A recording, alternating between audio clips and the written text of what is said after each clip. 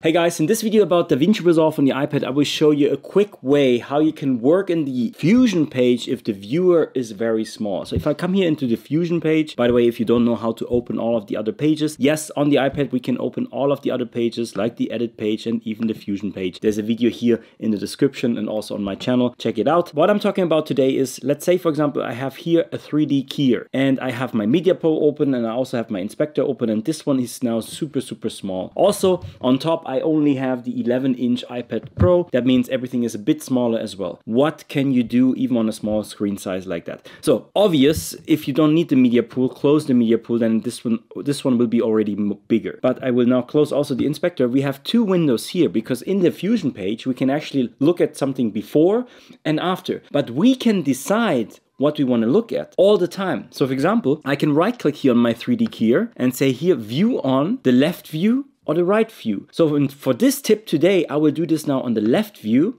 because then I can come up here to this icon and only show one viewer. So now if I open my inspector, I see my screen bigger and I can go through all of the steps here. I can use the 3D keyer, click on something here inside and do the 3D keyer magic. So let's undo this. One thing to notice, if you have the magic keyboard, you can actually hold down the command key and then use here the trackpad, and just with two fingers on the trackpad, I can now zoom in or out. If you have connected a mouse, like this one for example, I use the Logitech MX2, I have now the mouse here. If I use the scroll wheel, I can go up and down. If I hold down command, I can zoom in and out. So wherever you have to work, you can work with this and then change the position wherever you want. By the way, the MX also has a wheel here on the side, so I can even go right, left, up, down, and if I hold down command key, I can zoom out or in. And that also works here for the note tree area. So for example here, if I use my scroll wheel or the two fingers, I can zoom around here in this area.